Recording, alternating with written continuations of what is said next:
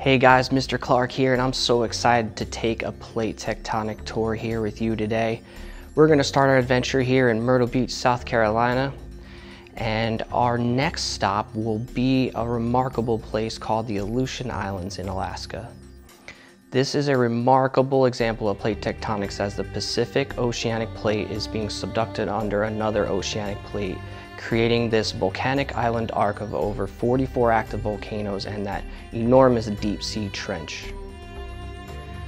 Here we are at another convergent plate boundary where we have two continental crusts colliding, pushing the crust upward and creating the tallest mountains in the world, including Mount Everest. Our next stop is the Cascade Mountains, where the oceanic crust is being subducted under the western part of the United States, creating a volcanic arc where Mount St. Helens, one of the greatest volcanic eruptions of all time, ever occurred.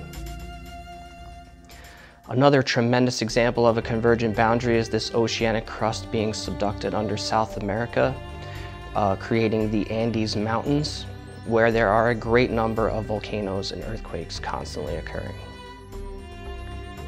Here we're going to visit our first example of a divergent plate boundary where the Mid-Atlantic Ridge is tearing Africa and South America apart, making the Atlantic Ocean wider and wider over time. If we follow that Mid-Atlantic Ridge, it finally reaches land in Iceland, where we have another divergent plate boundary where continental crust is being rifted and torn apart. You can see the land scrapes there. Our next stop will be the Red Sea, another tremendous example of a divergent plate boundary where two continental crusts are being pulled apart, making the Red Sea larger and larger over geologic time. Our last stop will be the most famous example of a transformed plate boundary where two tectonic plates are just sliding past each other, creating the San Andreas Fault.